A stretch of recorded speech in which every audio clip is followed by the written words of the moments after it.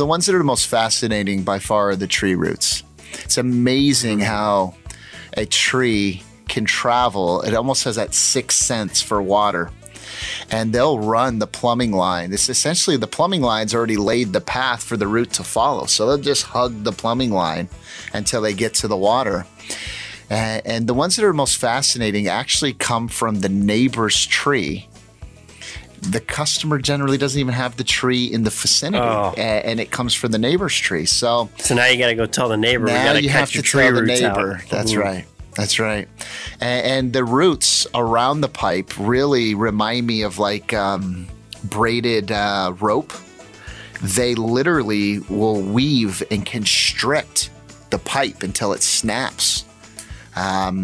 Because obviously they've sensed water and maybe it was a minor drip, but as they snap the pipe, it creates a full break. It could even be the movement of the water through the pipe. There may not even be a leak, in my opinion. Correct. They can feel that water vibration, just like gophers can feel the water vibration. You never see a gopher burrow into a lake. Yeah. They can feel that vibration. Yeah. So those by far are the neatest photos we have.